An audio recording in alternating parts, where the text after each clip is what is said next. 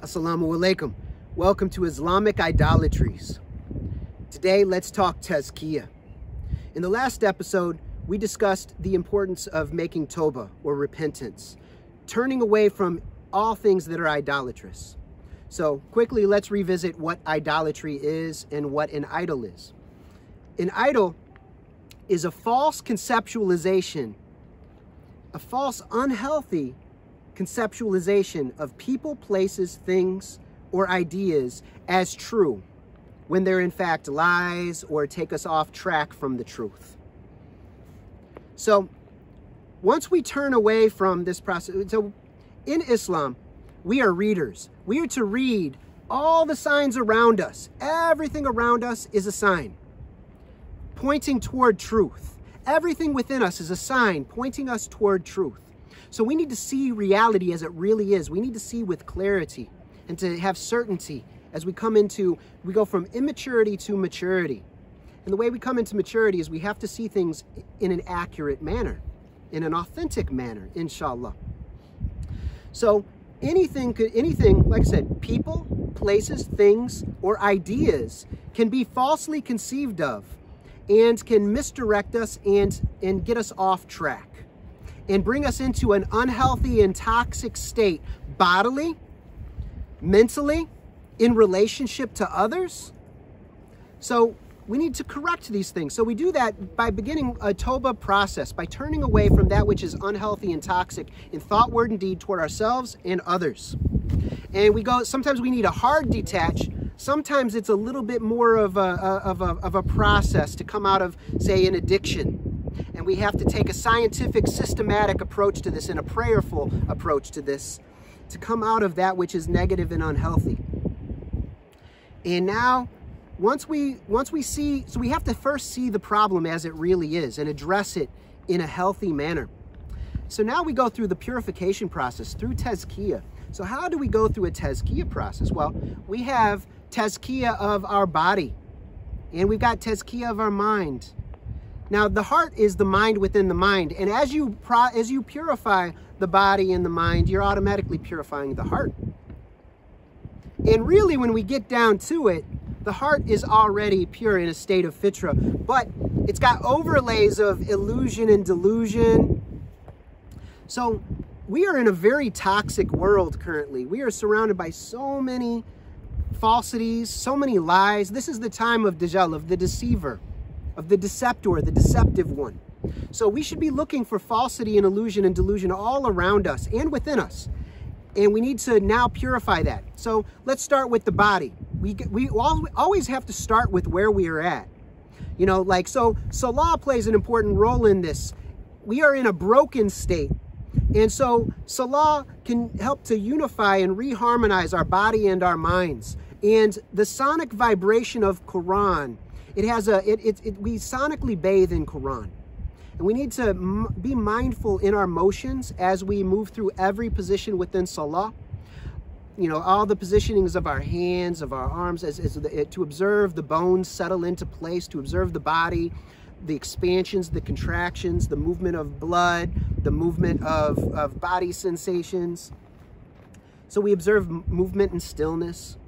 So Salah plays a key role, and so does Sawm. We're going to discuss higher levels of Sawm because most of us, we think about Sawm just in terms of abstaining from food and drink and sexual intimacy during the 30 days of Ramadan. Some people extend it out to Mondays and Thursdays following Sunnah. Some go to the white days.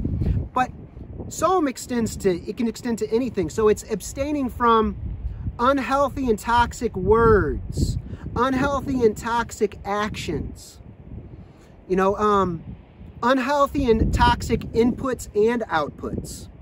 So we have to consider, we have to be very real with ourselves, very honest with ourselves if we're on the path of truth.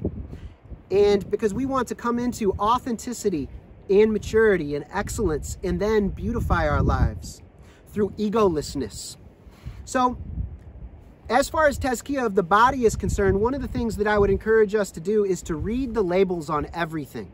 We should be reading. Iqra is the first ayah. So we should be literally reading everything. People think that that means just the Quran. No, no. We should read everything around and within us. And when you go to the grocery store, read those labels. If you need a chemistry dictionary to understand what's in there, then it is toxic for your body. If it is toxic for your body, it's guaranteed toxic for your mind. It will negatively impair your cognitive ability, your ability to think, to reason well, to utilize systematic logical thinking process. It will also jeopardize your intuitive abilities. We are intuitive beings by design. Intuitive reason is a very deep level of reading inner and outer reality. And as we come into maturity and purification, then naturally certain innate abilities will come to the forefront, inshallah. So tazkiya of the body, to read the labels on everything.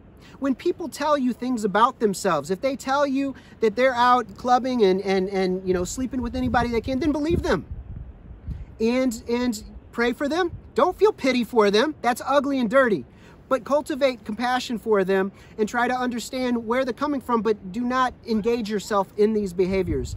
And we need to protect ourselves from those. If people are telling you, if they're gossiping in really horrible ways, then what are they saying behind your back, you know? So we don't want to be drawn into unhealthy thoughts, words, or actions. We want to purify our bodies. We want to purify our minds. We want to purify our environments. So anything that is like, so I started off with reading the labels in grocery stores, but that would include anything that you're going to put onto your body, that you're going to put in your body through drinking or eating, because many things called foods are not actually nutritional. They're false foods. We're in a world full of false foods, false inputs, lots of poisons and toxins. Check your medicine cabinet and look at all those medicines. We do not want to put things into our bodies that harm other creatures like mammals, etc. Like really look deeply into it. If it harms other creatures, mammals, if it harms insects, then guaranteed it harms you. If you're spraying bug poison, you are spraying poison that not only poisons bugs, but it accumulates within the body, within the fat, within the blood, and then it causes cancers over long term. So we do not want poisons in our households. We want to go, our cleaning products should be as clean, as pure, and as ethical as possible. Everything should be as pure and as ethical. That's what it comes down to. In Islam, it's all about purity and ethics. So really consider this as we go through the tawba and tazkiya process. We'll talk more about it. But for tazkiya, remember, we've got to purify the body and we've got to purify the mind. So we want to have the most pure and pure and ethical inputs and the most pure and ethical outputs. So what we speak to others, what we in our actions toward others should be as pure and ethical as possible. And what we absorb through the sense doors, through the tongue, through the nose, through the ears, through the skin, you know, through, you know, taste, touch, sound, smell, all the different senses, we need to make sure that these inputs are as pure, they are as pure and ethical as possible. And so, you know, we should be watching things that are going to be uplifting and beneficial. You know, it's like people talk about movies and TV and music are haram. And we're going to talk about that a little bit more in the next episode, inshallah. So may we be successful in our tawba and tazkiya processes, which is a top priority for the ummah right now, because we need to be engaging in the greater struggle individually and collectively if we are going to see things correctly and we are going to behave in a just and mature, ethical and merciful manner. Inshallah, until next time. Assalamu alaikum wa rahmatullahi wa barakatuhu.